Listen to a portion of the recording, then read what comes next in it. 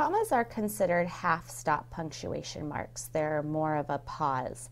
Other half-stop punctuation marks include parentheses and dashes, which are beyond the scope of this lesson, but I will include a link down below for how to learn more about parentheses and dashes.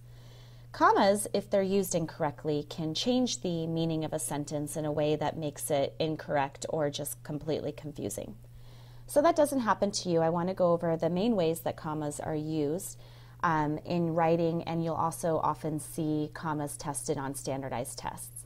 The first one is probably the most common that you are used to seeing, is commas are used for a list of 3 or more things. For example, Carlos wants to visit Paris, Italy, Germany, and China. There's 4 things here listed. I do want to point out that I did put a comma here before the word and. This comma is often called the Oxford comma, and it's quite debated. It seems as though in modern texts they are accepting the Oxford comma, although if you chose to not include it, it would be okay. In the next example, I like to go hiking, fishing, swimming, and camping during the summer. Pretty straightforward. And it doesn't have to be a list of just single word things. It can be like this next example. I have to clean my room, walk my dog, and take out the trash. So in this case, each thing in the list was more than one word, and that was fine. We still put commas in between them. Another way that we use commas, and maybe one that you haven't seen before, is if you're separating 2 adjectives. The trick here is that if you can put the word and in between 2 adjectives, a comma would also work. For instance, the hungry and green and slimy Martian opened the door and ate my cat. Oh, that's unfortunate. But I could also just put commas in between. The hungry, green, slimy Martian opened the door and ate my cat. Still sad, but it's quicker to read. Get to the point. The hot, comma, spicy, comma, squid stew looks delicious. Be careful on problems like this. Even though squid could appear to be an adjective, it is actually part of the subject of the sentence, stew. So be careful for the times that adjectives appear to be independent when really they're actually paired up with a noun or another adjective, like in this next example. She wrapped the gift in striped, bright pink paper. Bright pink is one entire adjective. Don't put a comma between bright and pink. A good way to check it is to think, would I put the word and in between that? Would I say bright and pink paper? No. If you don't put the word and, then a comma would not be appropriate in this case either. Another situation where we use commas is when we're dealing with quotes. I would like you to try to remember the rule, word, comma, quote.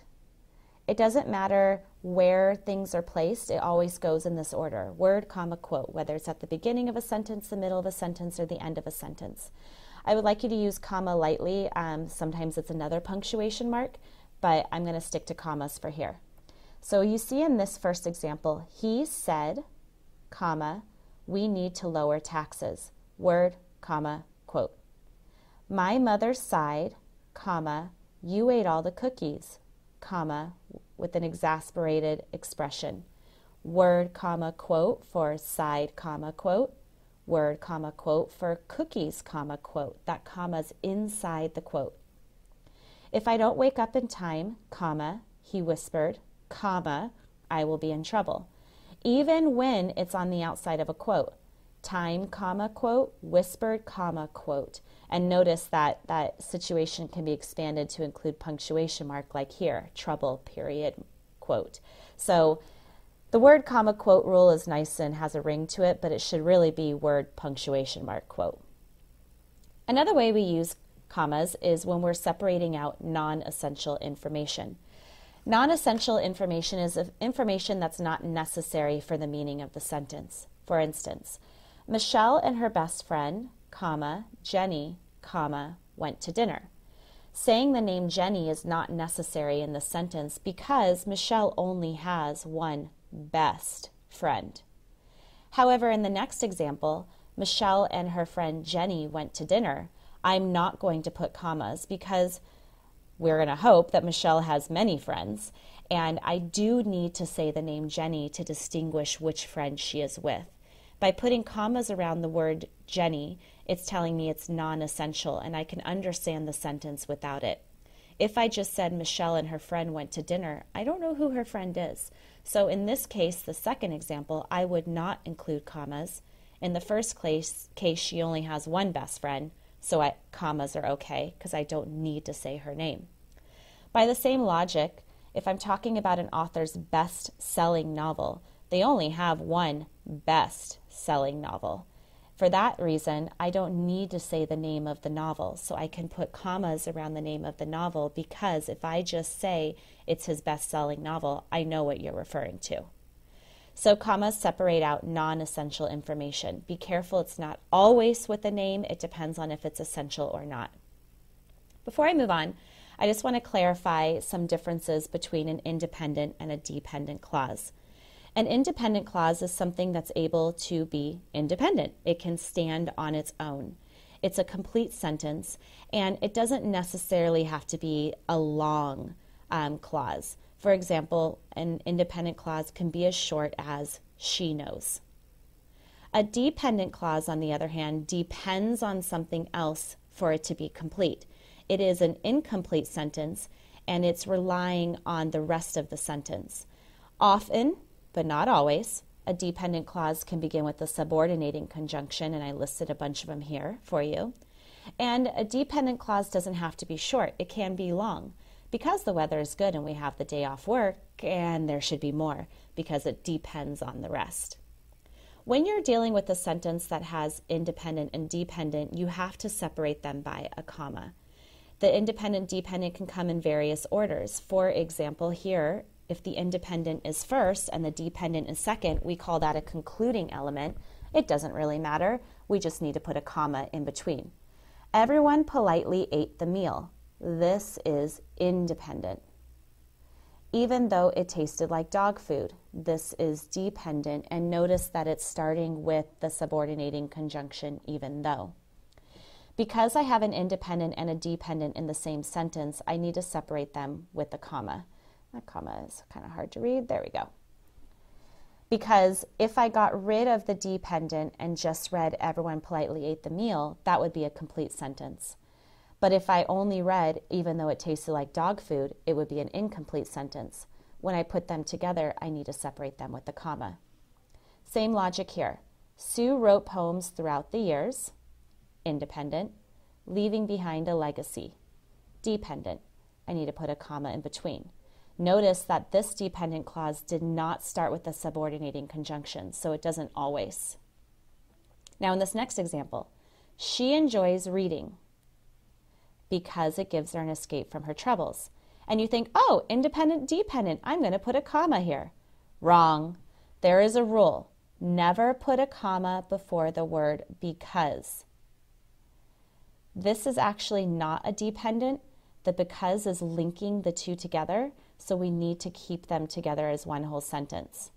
What I'm saying is that just because I could break a sentence into independent, dependent, doesn't mean I necessarily need to. One way, and it's kind of a cheap way, but one way to test it out is to do an exaggerated pause. On the first one, everyone politely ate the meal, even though it tasted like dog food. That sounds okay. On the last one, she enjoys reading because it gives her an escape from her troubles. Sounds kind of weird. That's a clue that a comma should not be there. That's not a foolproof method, so I'd still rather you know the strategies, but keep in mind that you do not put a comma before the word because. In the last examples, dependent came after the independent. We could also have the dependent come first. For instance, to become an astronaut. That is dependent. And then the independent can come next. It takes much work and determination. Here I would go ahead and put a comma, and a good clue of knowing if this is in the right place is, let's say I picked up the independent and put it in front. It takes much work, hard work and determination to become an astronaut. Because it works that way, I know the comma's in the right place. As my sister slumbered, that's dependent, I tossed and turned in the bed next to her. So we're going to put a comma between, and you can always switch the order. I tossed and turned in the bed next to her as my sister slumbered. That works. Now on this next one, because she is only 12, she is not old enough to drive, you might start freaking out thinking there's a because. You told me some rule, I remember, about commas and because. Well, the rule was that you can not put a comma before the word because. Putting a comma before this because wouldn't make sense since because is at the very beginning of the sentence. If that's not the reason for your panic, but the reason for your panic is remembering that first grade teacher who screamed at you, never start a sentence with because, I want you to take that rule and adjust it in your memory. Your teacher was trying to teach you to answer with complete sentences. They didn't want to ask you, why do you want to be a teacher when you grow up? And you say, because I like learning. They wanted you to say, I want to be a teacher when I grow up because I like learning. So they just started saying to you, don't start a sentence with because. But really, it's okay grammatically now that you're older and wiser to start a sentence with because, as long as you realize that that makes it dependent and you're going to need a comma with the independent clause afterwards. So because has some funny rules. Let's go ahead and move on. In the last couple examples, I had the independent at the beginning or the independent at the end. There is a situation where the independent can be interrupted by a dependent. Let's go over some examples. Gold watches, for example, are going on sale today. When I have a dependent interrupting an independent, I need to put commas surrounding it, kind of like the non-essential information. Basically what I'm saying is, if I got rid of this dependent and read it the whole way through, it should make sense. It should be an independent clause, a complete sentence. Gold watches are going on sale today. If it does make sense, that means that my commas are in the correct place, separating out the dependent that interrupts from the independent. Let's take a look at the next one. Years later, at a family event, Lee discovered the cherished book. In this case, you can also put a comma before and after at a family event because I could just say, years later, Lee discovered the cherished book. The dependent that interrupts could also be a little bit longer. Traveling across time zones, particularly via airplane, can be exhausting. So you could have a longer segment interrupting an independent. A good way, again, to check is to skip over the dependent and make sure the independent is, in fact, independent. Traveling across time zones can be exhausting. The last way that we use commas is involving something called fanboys. Fanboys stands for and, nor, but, or, yet, so. These are coordinating conjunctions, a little different than the conjunctions I had up above, but still kind of serving the same purpose in weakening a statement to make it dependent. For instance, if I have the independent clause, we will go to the restaurant now, and then the dependent clause, for we are very hungry, I'm encountering a situation I had before with independent, dependent. But I know I need a comma here with this fanboy because something else is going on. If you look up here, I actually have, let me erase this. I have independent, fanboy, and then another independent. So my first independent has a fanboy, for, which is a fancy way of saying since. And then it's followed by another independent. We are very hungry. Because it's independent, separated by a fanboy, I must put a comma before the fanboy. The fanboy is weakening the independent at the end to make it dependent, so it's similar to the condition we had up above. This is important to recognize even though it seems like it's the same rule because you can have some variations going on here. I'm going to show you in the next one. Terry is working on a project. That's independent. He should be finished within the next week. That's independent. It's separated by the fanboy and, so I must put a comma in between it. But here's where I want you to think. What if I got rid of the word he? Terry is working on a project is still independent.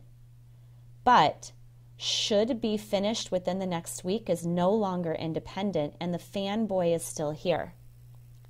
If I get rid of the word he, which makes the second part of the sentence no longer independent, and I'm using a fanboy, I should not include the comma. You only include the comma with a fanboy if the second part is independent, and removing that word he changes the whole thing. I'm going to show you a few more examples. I do not like biology, independent. Do I like chemistry?